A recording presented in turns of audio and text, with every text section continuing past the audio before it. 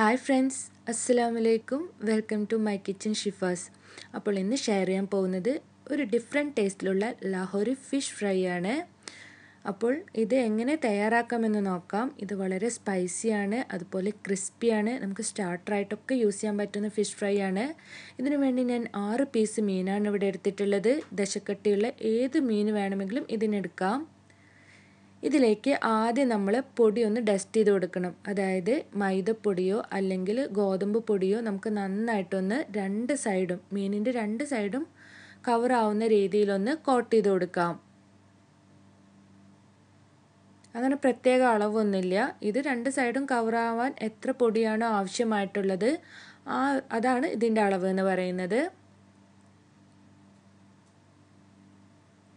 മൈദപ്പൊടി ഇഷ്ടമില്ലാത്തവർക്ക് ഗോതമ്പ് പൊടി ചേർക്കാവുന്നതാണ്.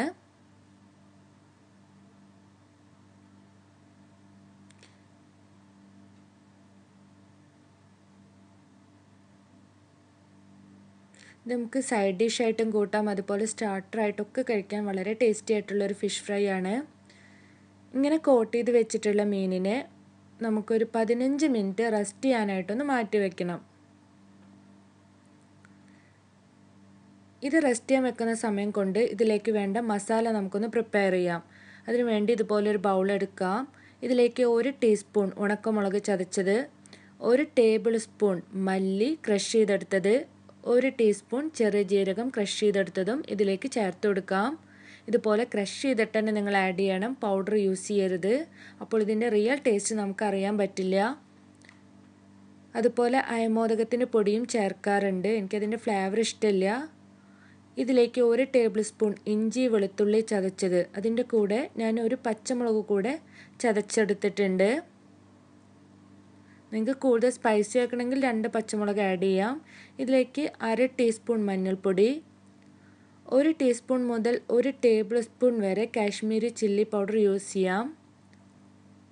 കാശ്മീരി ചില്ലിനെ വേണമെന്നില്ല, മുളക് പൊടി ആയാലും മതി. നിങ്ങളുടെ എരിവിനനുസരിച്ചായിരിക്കണം ആഡ് ചെയ്യേണ്ടത്. 2 ടേബിൾ സ്പൂൺ കടലമാവും ആവശ്യത്തിന് ഉപ്പും ചേർത്ത് കൊടുക്കാം. ഇത് നല്ലൊരു പേസ്റ്റ് ആവുന്ന രീതിയിൽ നമുക്കൊന്ന് മിക്സ് ചെയ്ത് കൊടുക്കണം. അതിനാവശ്യമായിട്ടുള്ള വെള്ളമാണ് ഞാനിവിടെ ആഡ് ചെയ്തത്. അത് ഇഞ്ചി വെളുത്തുള്ളി എല്ലാം ചതച്ചിട്ടുള്ള ആ ജാറിൽ തന്നെ ഞാൻ വെള്ളം എടുത്തു എന്നേ ഉള്ളൂ. നോർമൽ വാട്ടർ യൂസ് ചെയ്താൽ മതി. ഇതിലേക്ക് ഒരല്പം മല്ലിയില അരിഞ്ഞത് കൂടെ ചേർത്ത് കൊടുക്കാം. നിങ്ങൾ അയമോദകം ചേർക്കുകയാണെങ്കിൽ 1 ടീസ്പൂൺ ക്രഷ് ചെയ്തിട്ടാണ് ചേർക്കേണ്ടത്. ഇപ്പോൾ 15 മിനിറ്റ് കഴിഞ്ഞിട്ടുണ്ട്. ഇനി നമുക്ക് ഈ മീനിനെ ഒന്ന് മാരിനേറ്റ് ചെയ്തെടുക്കണം. അതിനായിട്ട് അരമുറി ചെറുനാരങ്ങ ഇതുപോലെ പിഴിഞ്ഞു കൊടുക്കാം.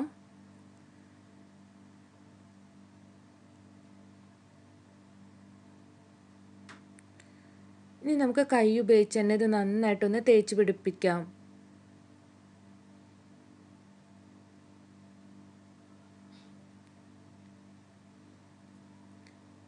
ഇനി നമുക്ക് ഫിഷിനെ ഒന്ന് മാരിനേറ്റ് ചെയ്തെടുക്കാം. നല്ല രീതിയിൽ ഇതുപോലെ കവർ ആവുന്ന രീതിയിൽ തന്നെ നമുക്ക് മാരിനേറ്റ് ചെയ്തെടുക്കണം. ഇതുപോലെ 6 കഷ്ണം മീനിന് ഈ ഒരളവ് കറക്റ്റായിരിക്കും. അതായത് ഈ പേസ്റ്റിൻ്റെ അളവ് നല്ല കറക്റ്റായിരിക്കും. ഇങ്ങനെ മാരിനേറ്റ് ചെയ്തിട്ടുള്ള മീനിനെ കുറഞ്ഞത് ഒരു 6 മണിക്കൂറെങ്കിലും മാരിനേറ്റ് ചെയ്ത് വെക്കണം. ഫ്രിഡ്ജിൽ സൂക്ഷിച്ചാൽ മതി. ഇപ്പോൾ 6 മണിക്കൂർ കഴിഞ്ഞിട്ടുണ്ട്. ഇനി നമുക്കിതിനൊന്ന് ഫ്രൈ ചെയ്തെടുക്കാം. ഡീപ്പ് ഫ്രൈ ആണ് സാധാരണയായിട്ട് ചെയ്യാറുള്ളത്. പക്ഷെ ഞാനിവിടെ ഷാലോ ഫ്രൈ അല്ല, ഡീപ്പ് ഫ്രൈ അല്ല, ആ ഒരു രീതിയിലാണ് ഓയിൽ എടുത്തിട്ടുള്ളത്. ഇങ്ങനെയും ചെയ്യാവുന്നതാണ്.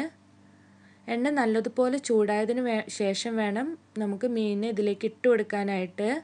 അതുപോലെ മീഡിയം ടു ലോ ഫ്ലെയിമിൽ വെച്ചിട്ടാണ് നമ്മളിതിനെ ഫ്രൈ ചെയ്തെടുക്കേണ്ടത്. ഒരു ഗോൾഡൻ ബ്രൗൺ കളർ ആവുന്നത് വരെ നമുക്ക് ഇതിനൊന്ന് ഫ്രൈ ചെയ്തെടുക്കാം.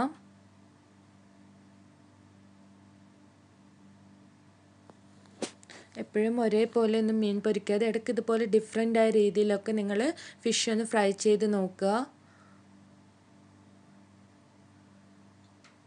ഇപ്പോൾ നമ്മുടെ ഫിഷ് ഇവിടെ നന്നായിട്ട് ഫ്രൈ ആയി വന്നിട്ടുണ്ട്.